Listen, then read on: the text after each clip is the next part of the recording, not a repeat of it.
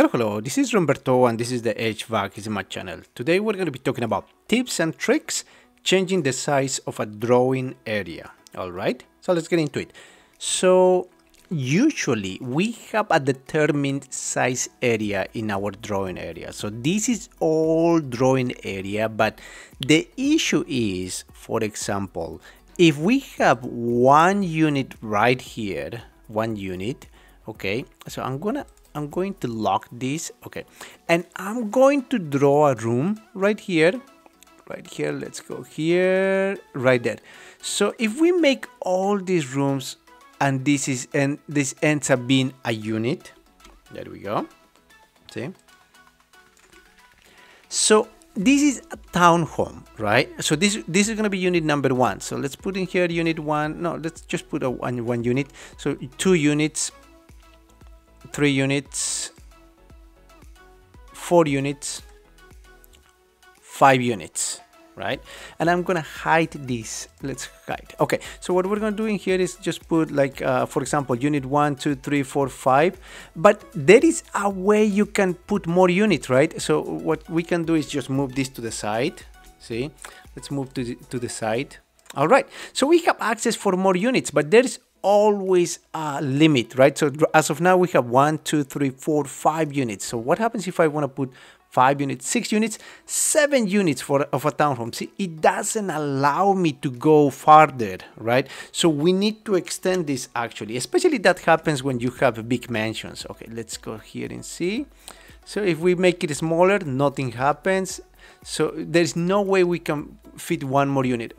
Well, we can make it a little fit one more, see? One more right here. Let's go here and then go put in here, right there.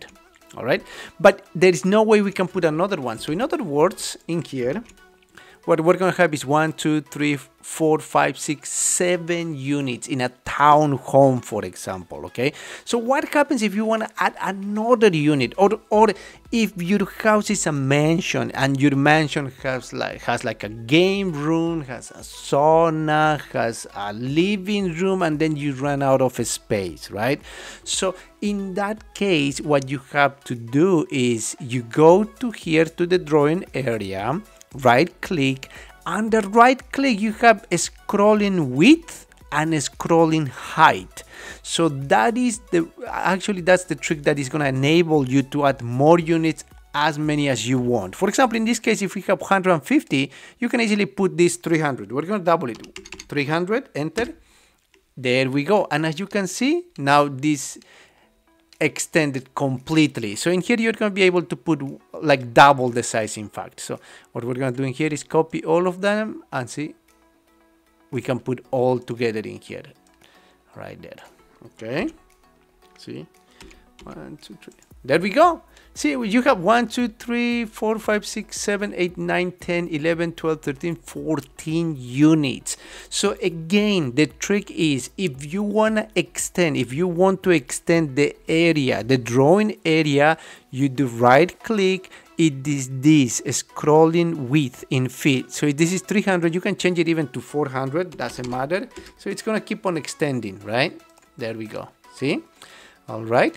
And sometimes we need to know and we need to understand. That's why this is the HVAC is my channel. The application is very important. I'm not just going to make videos like, oh, this would look like this, very good. No.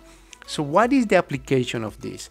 For example, okay, let's change this. Let's do something a little bit more realistic. But now you know the trick. The trick to extend it is right click, scrolling width. Okay. So more realistically, let's make this like this. Okay, I'm gonna put this scroll to say 200, scrolling width. There we go. Okay, so let's put this in here. Okay, so what is the application of this? So it's very good. So when we're doing manual J calculations, you usually do it one room by one room. So room number 1, room number 2, independently. I mean, unit 1, unit 2, unit 3, unit 4, 5, 6. You do manual J for each unit, right? So you don't need to do a manual J for the whole row of townhomes, so for the whole assembly, right? you don't need to do that. But then why do I need to do like all this row and extend the size?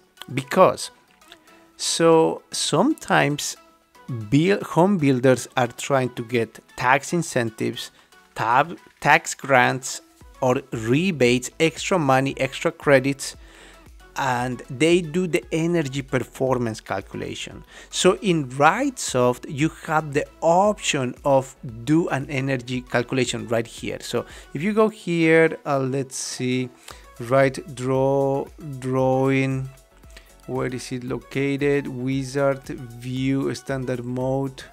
Let's double check on wizard.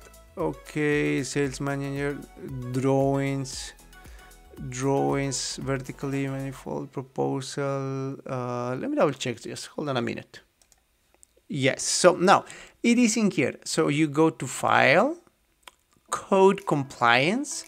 Under code compliance, I don't have it enabled here because I'm not using it, but usually this is an add-on on the license of Wrightsoft. So it costs, I guess, $50 more or $100 per year, but this is an add-on. And what I usually use is ResCheck. So see, in here you can see ResCheck link. So what you do is you click on ResCheck link and you have this as a whole building, because what happens is we used to do ResChecks and we used to do rest checks per unit 1, 2, 3, 4, 5, 6. So we would have 6 rest checks. However, one of the builders wanted to get rest check for the whole row of townhomes. So the challenge was to make all of the townhomes fit within the drawing area. So in that case, I had to use this option to make it fit in one area and do a whole row of townhomes rest check calculation. Again, you go to file, code compliance, and then rest check link. There's other options: Energy Star certified homes, Energy Pro link, Right Energy, Title 24, and everything else. Okay. All right, I hope you enjoyed this video, and don't forget to hit the like button and subscribe and share. All right, I'll see you in the next video. Thank you.